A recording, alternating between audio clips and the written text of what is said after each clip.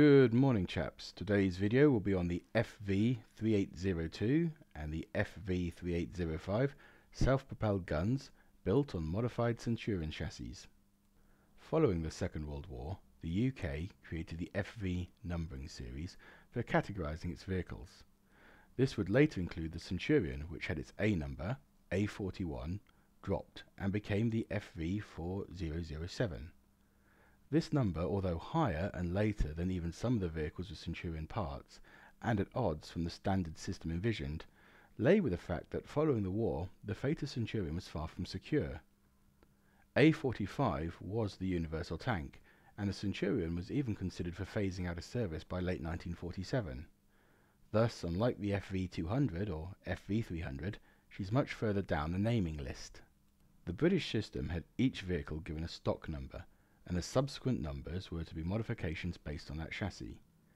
Each of the prime classes was to have multiple versions, from armoured recovery vehicles to self-propelled guns both in light and heavy roles, such as the FV304 with a 25-pounder and the FV305 with a 5.5-inch gun, the latter getting no further than the weapon being tested on a Crusader hull for comparative data.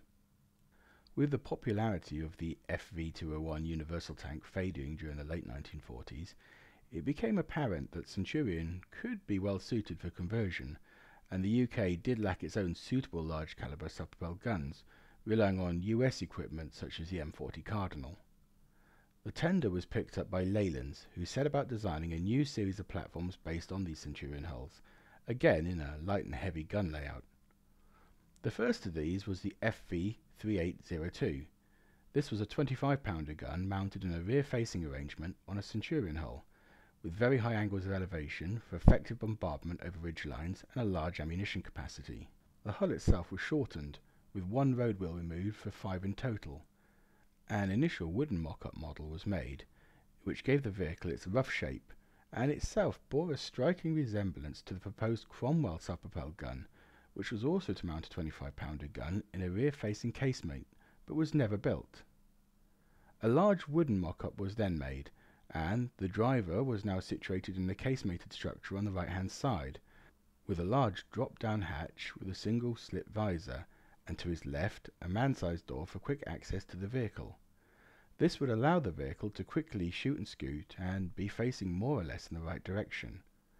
The gun itself was in a demi-cylinder mount with excellent traverse to either side, and due to the large casemate was able to elevate and depress to very high angles.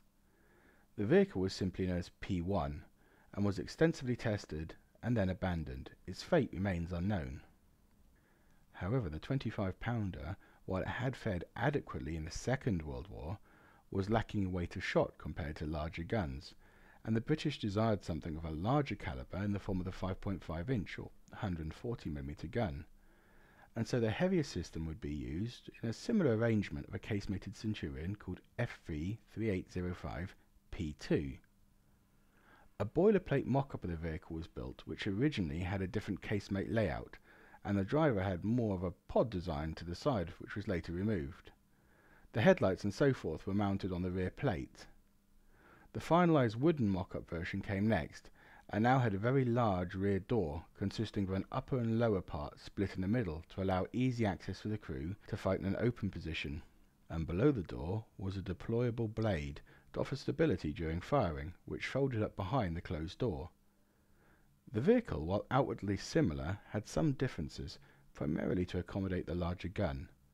The driver was now moved to the upper centre left side, in a somewhat offset position facing over the vehicle's rear, but unlike the FV3802 that still drove front to back, this version drove backwards as it were, and the gearbox, a Z52, was taken and reversed from a Conqueror tank. This gave the vehicle high speed forwards, or backwards depending how you look at it, and slower vice versa, but due to the driver's position and poor rear vision, made reversing a bit of a nightmare as he was blind on 3/4 of the vehicle. The gun itself was a 5.5-inch breech-loading quick-firing piece, which had seen service throughout the Second World War as a static piece, and at 6.1 tons was considered a heavy field gun, able to fire a 100-pound shot to about 14 kilometers. Several changes were made. The gun was mounted in an A-frame inside a semi-spherical rotating platform inside the casemate, giving good traverse arcs. It was also considered that the vehicle might have to directly engage armour in a pinch, and so a 5.5-inch Hesh round was also added to the vehicle's capability. Each vehicle would have 35 high-explosive regular or supercharged rounds and 5 high-explosive Hesh rounds. Finally, a full working prototype was built and sent for testing. Several major errors were highlighted. The A-frame, which held the 5.5-inch gun, was found to have suffered several microfractures after firing, and the base plate itself was badly damaged. Other issues noted were that at high elevation the gun could not be loaded, and if the crew needed to bail out, they would be unable to if the rear dozer blade was up, as the door at the back would get stuck. Her fate was sealed shortly after during a tripart meeting, in which it was decided to adopt the common NATO caliber of 105mm and 155mm, which spelt the end of the FV3805, as the former could be mounted in a smaller platform and the latter was too large.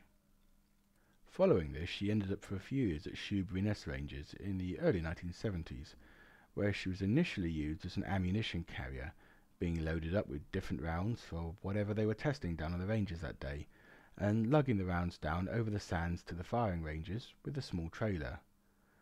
Those that served on her days as a mule remember none too fondly how difficult she was to drive, primarily due to the lack of vision and the very cramped driver's section. She was later converted to an artillery observation vehicle for range work. Her gun was removed and the aperture welded over, with an armoured glass visor in place, and much of her internals had been stripped out and the dozer blade removed. After being painted a distinctive duck egg blue, she was renamed Major Picton's Palace, named after the late Major Ian Picton, who had been in charge of the A-section trials, and also due to the fact that it was a cosy, windproof shelter and had a heater on board, a welcome change from the biting wind down on the open ranges. She then ended up at the yard at Duxford Museum for several years, suffering exposure to the elements before finally ending up on the Isle of Wight, where she remains today very much left outside to deteriorate. Despite some early effort work being done to raise funds to restore her, as of 2020, no further work appears to have been carried out. Well guys, that's the end of the tale of the FV3805 and 3802. I hope you enjoyed this little ramble on the subject. If you want to know more, do ask below, and hit and like that subscribe button, and I will try and find some more interesting topics for you next time. Until then, toodle pip.